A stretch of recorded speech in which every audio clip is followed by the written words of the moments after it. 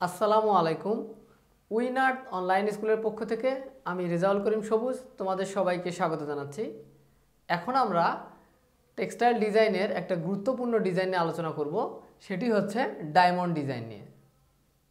আমরা আমাদের আগের টিউটোরিয়ালে জিগজ্যাগ টুইল সম্পর্কে বিস্তারিত আলোচনা করেছিলাম। তো ডায়মন্ড ডিজাইন মূলত ভার্টিক্যাল এবং হরিজন্টাল জিগজ্যাগ টুইলের কম্বিনেশন। তো তোমরা যারা আমাদের আগের ক্লাসগুলো ফলো করনি জিগজ্যাগ টুইলের, তারা অবশ্যই আমাদের আগের টিউটোরিয়ালগুলো ফলো করবা জিগজ্যাগ টুইল রিলেটেড, তাহলে তোমাদের আশা করি এই ডিজাইনটি বুঝতে কোনো সমস্যা হবে না। তো এখন আমরা দেখাবো ডায়মন্ড ডিজাইন কিভাবে অঙ্কন করতে হয়।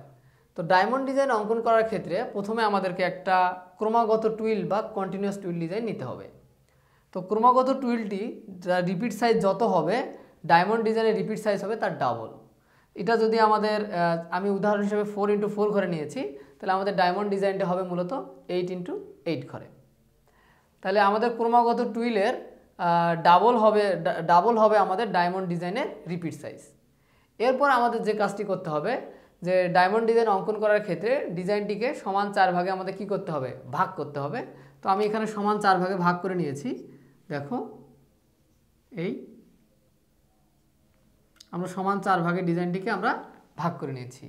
এরপরে আমরা এখানে 4x4 ঘরে অর্থাৎ 4x4 ঘরে আমরা আপ এবং ডাউন ব্যবহার করে আগে একটা ফার্স্টে ক্রমাগত টুইল অঙ্কন করব। তো সেটি আমি ডিজাইনের সুবিধার জন্য 2 up 2 down নিলাম ফর্মুলা। তাহলে প্রথমে দিয়ে নিলাম আমরা 2 up 2 down। এখন এখানে আমরা জাস্ট ক্রমাগত টুইল অঙ্কন করব। তো আমরা আমাদের আগের টিউটোরিয়ালগুলোতে দেখিয়েছি কিভাবে ক্রমাগত টুইল বা কন্টিনিউয়াস টুইল ডিজাইন অঙ্কন করতে হয়। আমরা 2 up 2 down সূত্র ব্যবহার করে এখানে একটা ক্রমাগত টুইল বা কন্টিনিউয়াস টুইল ডিজাইন অঙ্কন করলাম। এখন আমরা যে কাজটি করব সেটি হচ্ছে জাস্ট এই যে ক্রমাগত টুইল বা কন্টিনিউয়াস টুইলটিকে হুবাহুব আমরা জাস্ট এই চতুর্ভাগে আগে আমরা এটাকে বসিয়ে দিব। ক্রমাগত টুইল বা কন্টিনিউয়াস টুইলটি যেভাবে আছে সেটিকে হুবাহুব আগে আমরা জাস্ট এই পোর্শনে ব্যবহার করব, এই কোয়াড্রেন্টে আমরা এটিকে বসিয়ে দিব। তাহলে আমরা এখানে বসিয়ে দিই 2 up 2 down ফর্মুলা ব্যবহার করে যে আমরা ক্রমাগত টুইল ডিজাইনটা অঙ্কন করেছিলাম, আমরা এই ডিজাইনটি দেখতে যেরকম এই অংশটি আমাদের দেখতে কিন্তু একই মতো। এরপরে আমরা যে কাজটি করব সেটি হচ্ছে এই অংশের জিগজ্যাগটা আমরা এই অংশে অ্যাপ্লাই করব। আমরা আমাদের আগের টিউটোরিয়ালে হরিজন্টাল জিগজ্যাগ নিয়ে কথা বলেছিলাম। তো সেখানে জিগজ্যাগ টুইলের ক্ষেত্রে আমরা জানি যে এই লাস্টের সুতাটি আমাদের আরও লাস্টে পাঠিয়ে দিতে হয়, এই সুতাটি চলে আসবে এই জায়গায়। তাহলে এখন যদি এখানে চলে আসে তাহলে দেখো এরপর আমরা যে কাজটি করব এই সুতাটিকে এই জায়গায় পাঠিয়ে দিব, এই সুতাটিকে আমরা এই জায়গায় পাঠিয়ে দিব, আমরা এই সুতাটিকে আমরা এই জায়গায় পাঠিয়ে দিব। ওকে, তাহলে দেখো আমরা কিন্তু এর জিগজ্যাগ করে ফেললাম, জিগজ্যাগের যে নিয়ম সেটি অনুসারে আমরা করে ফেললাম। তাহলে এই অংশের জিগজ্যাগ আমরা এই জায়গায় অ্যাপ্লাই করে ফেললাম। এখন আমরা যে কাজটি করব সেটি হচ্ছে এইটার জিগজ্যাগ আমরা এই জায়গায় অ্যাপ্লাই করব। তাহলে এই অংশের জিগজ্যাগটা আমরা এই জায়গায় অ্যাপ্লাই করব। তাহলে যে কাজটি করব সেই সুতাগুলোকে আমরা যে এইভাবে চিন্তা করব এবার।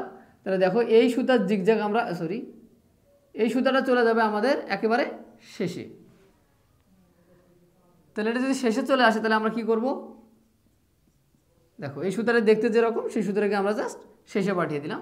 এরপরে এই সুতার জিগজ্যাগ হবে আমাদের এই জায়গায়। তাহলে সেটি কি করব আমরা, দেখো ওকে এই সুতার জিগজ্যাগ বা এই সুতাটাকে আমরা এই জায়গায় পাঠিয়ে দিব। আমরা এবার এই সুতাটিকে আমরা এই জায়গায় পাঠিয়ে দিব। তাহলে দেখো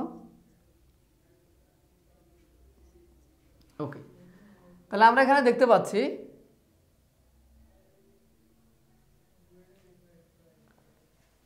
দেখতে পাচ্ছি যে আমাদের এই অংশের জিগজ্যাগ কিন্তু এই জায়গায় তৈরি হয়েছে। এখন আমরা এইটার জিগজ্যাগ এই জায়গায় অ্যাপ্লাই করতে পারি, অথবা এই অংশের জিগজ্যাগ কিন্তু আমরা এই জায়গায় অ্যাপ্লাই করতে পারি। তো এইটার জিগজ্যাগ যদি আমরা এই জায়গায় করি তাও আমাদের ডিজাইনটি তৈরি হবে, অথবা এই অংশের জিগজ্যাগ যদি আমরা এই জায়গায় অ্যাপ্লাই করি তাও কিন্তু আমাদের ডিজাইনটি তৈরি হবে। তাহলে আমরা যদি জিগজ্যাগ করতে চাই তাহলে এখন যে কাজটি করব সেটা হচ্ছে এইটাকে জাস্ট আমরা শেষে পাঠিয়ে দিব। এখন এইটাকে জাস্ট আমরা এই জায়গায় পাঠিয়ে দিব, এই সুতাটিকে আমরা এই জায়গায় পাঠিয়ে দিব, আমরা এই সুতাটিকে জাস্ট এই জায়গায় পাঠিয়ে দিব। তাহলে দেখো আমাদের কিন্তু এখানে একটা ডায়মন্ড ডিজাইন তৈরি হয়েছে। আমরা যদি একটু ভালো করে খেয়াল করি, আমরা যদি একটু ভিতরের ঘরগুলো একটু খেয়াল করি, দেখো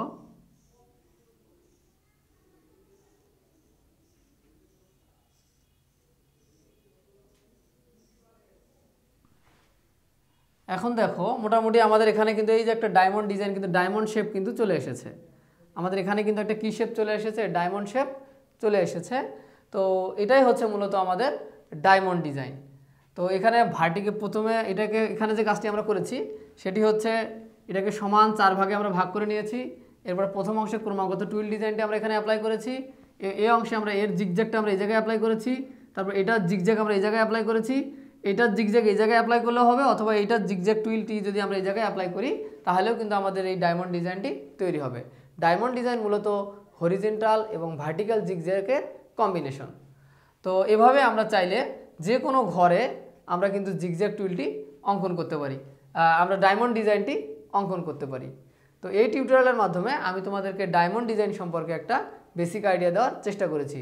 তো যদি আমাদের এই ক্লাস থেকে তোমরা নতুন কিছু শিখে থাকো, তোমরা অবশ্যই তোমাদের ফ্রেন্ডদের সাথে শেয়ার করবে।